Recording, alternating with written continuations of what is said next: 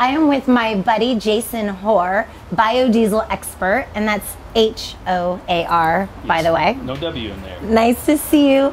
So I wanted you to come today to discuss biodiesel with our viewers. Please explain to us what it is, where does it come from, and how can we use it? Well, biodiesel is a pretty simple fuel that we can make. We take vegetable oils, animal fats, restaurant grease, and we chemically convert them so it's almost identical to diesel fuel. So you can use pure biodiesel one day, regular petroleum the next, or any blend in between. And basically they're all lipids, and a lipid is like a three-legged octopus. So we take that lipid, that oil, we add a little alcohol and a catalyst, and we cut its head off. The head floats down to the bottom. That's the byproduct, or glycerol. The legs, once they're tested to make sure that everything's happened properly, that's biodiesel.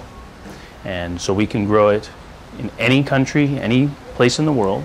We can use rotation crops.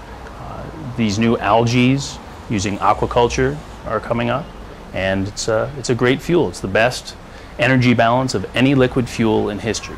What way can everyone start to incorporate biodiesel into their everyday lives, besides buying a diesel car and having your car retrofitted for biodiesel? Well, here in the US, most of our cars are gasoline.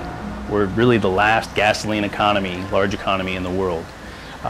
So short of buying a diesel vehicle and using it, you can go to your school districts, your city council meetings, and encourage the school buses, especially the older ones, to use biodiesel.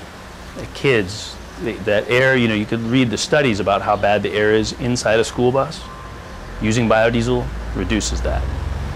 All the city vehicles, the dump trucks, street sweepers, all those diesel vehicles can use biodiesel. Airports, all the little vehicles that move airplanes around and transport cargo can use biodiesel.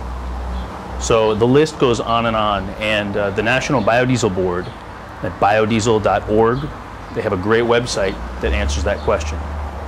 That is a really, really great tip.